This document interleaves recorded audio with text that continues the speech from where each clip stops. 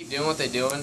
In spring training, they had me play 6 different positions again this year, and I think that's kind of where they have me right now, and I'm happy to fill that role, whatever they want me to be, just to help the team win, help the organization, and I think that's just what I want to do, and just take it as it comes. Roster has you listed as a third baseman, but that's not yeah. chiseled in stone. No, absolutely not. I think we have on our roster, I don't even think there's a first baseman listed.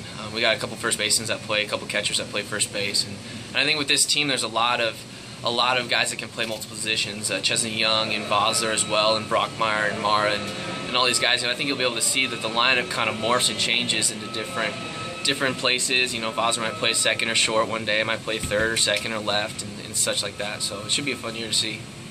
What is it about professional baseball? Maybe when you got the call, or when you finally got, like, man, I'm going to make money at this. I mean, how cool was that feeling as a young guy? It was a cool feeling, and I didn't find out over the phone. I found out on the internet. I was in the middle of Africa when I found out. I was on a short-term mission trip in Africa with my church and my brother, and that was a cool experience, being away from everything and be able to just kind of step back and say, wow, this is an opportunity that I have to go play professional baseball. And it was a great feeling, and had people around me that I loved that just kind of helped support it. I kind of had a week to think about it before I had the chance to sign, and without any pressure from anybody else outside, and just got to sit back and kind of enjoy the moment. And now to be in the organization, in the Cubs organization, seems like it's such a great place to be. I mean, talk about that, just to have this opportunity. The Cubs organization is phenomenal. I've loved every moment of it, everywhere from the top all the way down of the staff and players, and just the organizational footprints that they want us to take, and it's just been a wonderful ride. I've loved every moment of it, and